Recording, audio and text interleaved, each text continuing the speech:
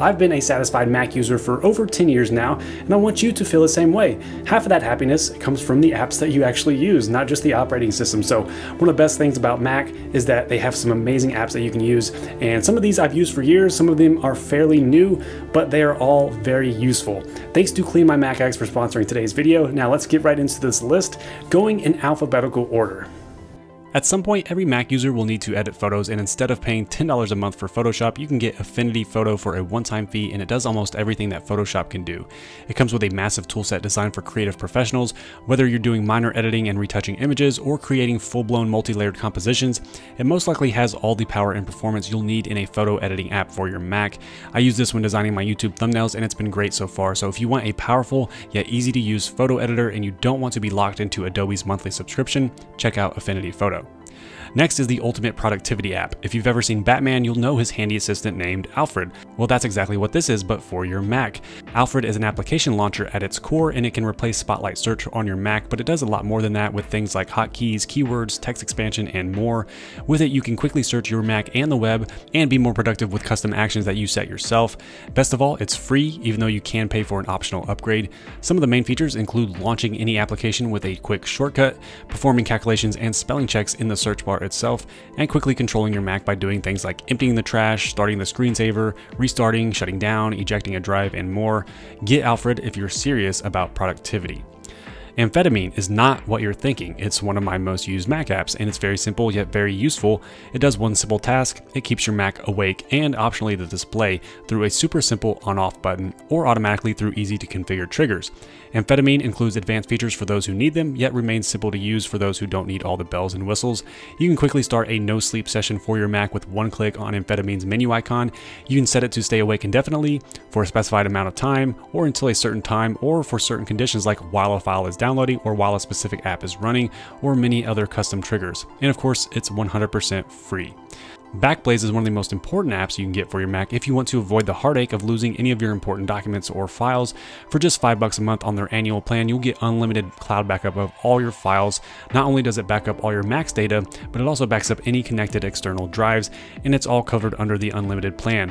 For me, this is essential because I have multiple external hard drives that add up to over 20 terabytes, and Backblaze automatically backs up all of it. If for some reason my hard drives crashed, I could recover and download all my data immediately. It also has strong security, so I trust my data is safe. Having Backblaze definitely keeps my mind at ease. Next is BeFocused, and it's based on one of my favorite productivity tips called the Pomodoro technique, which is a time management method that uses a timer to break down work into intervals, usually 25 minutes in length, separated by short breaks. It's a very effective way to retain focus on whatever you're doing. The app lets you create tasks, configure breaks, and track your progress throughout the day, week, or custom period.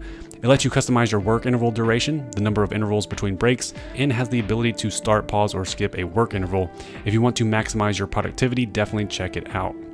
Cheat Sheet, say that 5 times fast. Cheat Sheet is a free app that lets you quickly view the keyboard shortcuts of the active app you have opened. We all know keyboard shortcuts are much faster than using the mouse, but sometimes it's hard to remember all the keyboard shortcuts for a particular app. For example, if I'm in Final Cut Pro, which is my video editor of choice, with Cheat Sheet installed, all I have to do is hold the command key down for about 5 seconds, and it shows me a list of all the active keyboard shortcuts for the current application. Super simple, but very helpful. Next is one of the most popular Mac apps, and today's sponsor, Clean My Mac X, which is an all-in-one optimization tool for your Mac to clean it of junk files and keep it running fast. It has a beautiful, intuitive interface that can do a wide variety of tasks, including cleaning and optimizing your Mac with one click, and keeping your Mac free from malware, because yes, Macs can get viruses too. It can locate hidden background apps on your Mac and disable unseen data collecting apps, but is Clean My Mac X safe to run? Yes, in fact, it passed the Apple notarization process, which guarantees that it is free from malicious components and is safe for distribution. It also has a safety database feature which whitelists important files so you don't accidentally delete them from your system. It's the ultimate tool for your Mac if you want to free up space by automatically deleting junk, remove viruses and unwanted applications, tune your Mac for maximum performance, keep your browsing details private, get personalized cleanup tips for your Mac, and update all your software automatically for maximum protection. You can try Clean My Mac X for free by clicking the link in the description below. Speaking of storage space, this next app is an oldie but goodie, Dropbox. If you need some free cloud storage that syncs with all your devices and is accessible from the web, Dropbox is one of your best options. I've been using it for years, and when installed on your Mac, it gives you a folder on your Mac that stays synced with the cloud so that all your files in that folder will be accessible from anywhere, even from your phone or tablet. It's also a quick and easy solution for sharing documents and files with other people. Another app I've been using for years and one of my favorite apps of all time is Evernote.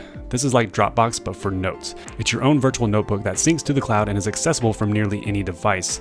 I pay for Evernote Premium, but the free version works incredibly well for most people. If you want to quickly save, access, and organize all of your most important ideas and thoughts, this is a must-have app for your Mac. One of the most popular questions I get is answered with this app called Flume, which is an Instagram app for your Mac. The Pro version lets you upload photos and videos to your Instagram directly from your Mac. You can also use it to switch between multiple Instagram accounts, view your feed, and ultimately use your Mac to manage your Instagram. Highly recommended if you are constantly moving videos and photos to your iPhone for Instagram. This will save you a lot of time. Helium is a neat free app that really only has one feature. It lets you keep a floating browser on top of all your open windows at all times. It's perfect for watching videos while you do other tasks on your Mac. The Helium window will never fall behind your other windows even as you switch tasks. It allows you to simultaneously see your content and your work, and what's really cool, it does not intercept mouse clicks when it's in translucent mode, so you can still click, drag, and scroll behind the floating content. It's certainly useful if you are a multitasker. Now this app is the newest app I've downloaded out of all the apps on this list. It's called Ina, I-I-N-A. It's a free, open source, lightweight, modern media player for Mac OS. For years, I used VLC as my go-to media player, but VLC's interface has always been a bit outdated, so I switched to Ina, and it has worked great so far. It's designed with the look and feel of the latest Mac OS versions while integrating the latest features like Force Touch, Touch Bar, Picture-in-Picture, and Dark Mode. And best of all, it can play pretty much any media file you throw at it. Next up is something everybody needs, LastPass, which is my go-to password manager. I switched to LastPass last year because it offers all the features that I need in its free version. And when it comes to remembering passwords, having a password manager create and remember strong, unique passwords is a lifesaver. When choosing a password manager, you want one that is secure with strong encryption and one that is easy to use on all your devices. LastPass does both of these things very well. It's able to encrypt and decrypt at the local device level, and the free version has unlimited access on all your devices, which is a huge plus. Pocket is an underrated app. It lets you easily save any web page for future reference. So if you want to save a blog post, article, or video for later, this is the perfect app for that. With Pocket, you can quickly save anything from the web and access it at any time on any device. It also formats articles into easy, distraction-free reading, so you can even read them offline. It also lets you tag and organize all of the web pages you save so you can quickly find and sort through them. The hard part is actually remembering to go back and read what you've saved. I have things in there from years ago that I haven't read yet. Now, Rectangle is one of those apps that shouldn't exist, but because the feature should already be built into the Mac OS, but alas, it's not. It's a free open source app that lets you move and resize windows in Mac OS using keyboard shortcuts or snap areas, similar to what's been in Microsoft Windows for years now. Not sure why Apple hasn't added this feature yet. I used to use Magnet, which works great, but Rectangle is free and does the job just as well. It was so hard to finally choose a to-do app because there are so many. I use Wunderlist, but it's discontinued, so I settled on Todoist after seeing the positive reviews, and it's worked out well for me so far. It's an intuitive to-do app that lets you quickly capture and organize tasks.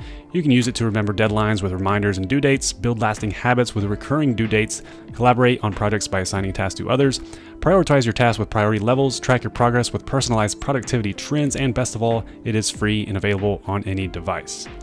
Screens is an awesome app that lets you remotely access your Mac from anywhere and control it from the comfort of wherever you are in the world.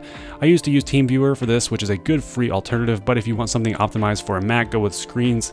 It is fast, secure, and reliable with some great features like curtain mode, which keeps your Mac desktop hidden while accessing it, sharing files between Macs via drag and drop, clipboard sharing, and multiple display support. It's a must-have if you travel frequently or just need to access your Mac from anywhere. Smart Converter has been my go-to Mac video converter for years. It's free and easy to use, and it's quite fast. Smart Converter can handle hundreds of file types and converts them so they play on your favorite devices. I use it a lot to convert MOV to MP4 when I want to upload videos to Twitter because Twitter is very particular about their video requirements. It can also convert audio files and add your converted files to iTunes automatically if you want. Just drag your file into Smart Converter, select an output preset, and click Convert. It's that easy. This next app is probably the most boring app on this list, but it's something you want to have when you need it. The Unarchiveer is a small and easy to use program that can unarchive or unzip many different kinds of archive files such as zip, rar, 7-zip, tar, and gzip, all of which sound like the names of SoundCloud rappers. It will also open many older formats. It will even open other kinds of files like ISO and bin disk images and some Windows exe installers. It's just a useful utility app for your Mac.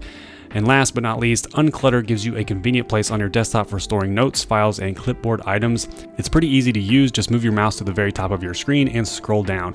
From here, you can drag items from other applications to the top of the screen to store them in the Unclutter app. Being just one gesture, Unclutter becomes a surprisingly helpful tool for your Mac. It's actually 3 tools in one: file storage to keep your desktop clean from temporary files, notes to write down something quickly, and a clipboard manager to track what you copy and paste. So those are my top 20 best Mac apps that every Mac user should have. Did I miss any? Let me know in the comments below. I hope this helped you out. All the links to these apps are in the description below. My name is Andy. Thank you for watching, and I will talk to you in the next one.